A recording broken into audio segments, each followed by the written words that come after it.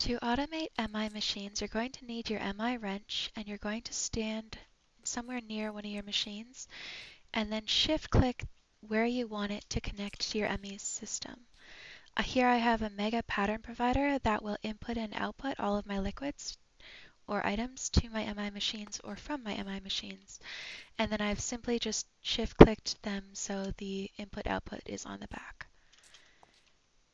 I put the patterns inside and it simply just does what I need it to do. Now if you want to make one machine do simply one thing and only one thing, like here I'm making this make sugar solution, I'm just going to craft some sugar for a sec.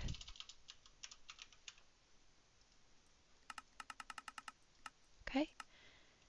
I have it auto inputting from the back.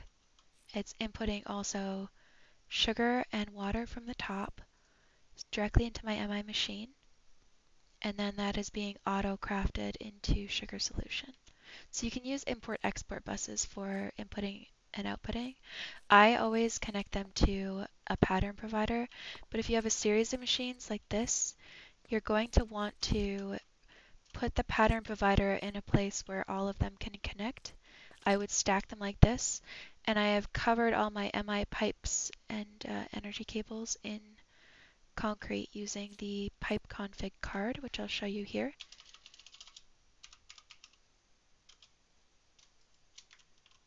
And as you can see on the card, it'll camouflage a block by shift right clicking the block that you want to cover it with, and then clicking the pipe with the card.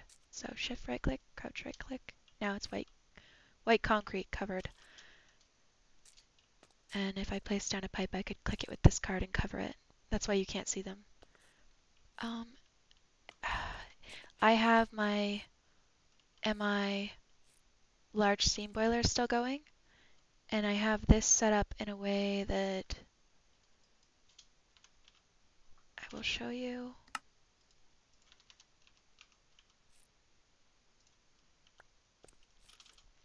I have it exporting steam from a liquid. Okay, so all it grabs is steam, and then, importing steam, exporting water and coal blocks. And this is all connected to my ME system. It does get a bit complicated if you have a lot of machines. Like this is probably overkill. You probably don't need 3 EBFs, and you don't usually need a distillation tower this tall, but I set it up that way. For my machines like the vacuum freezer, you only really need the mega pattern provider, and then I just use export and import buses for the rest of it.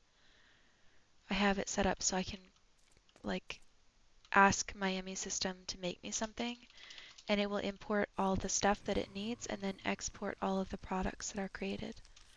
So this one is exporting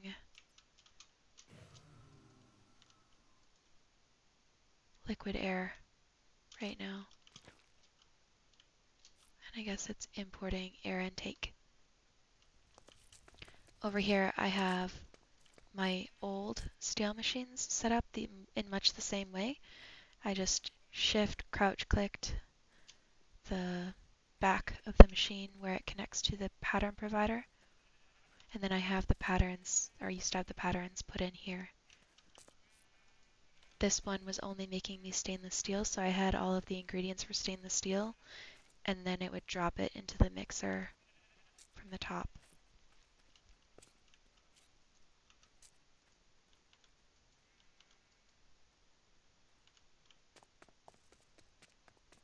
But yeah, that's basically how I set it up. Let me know if you have any other questions.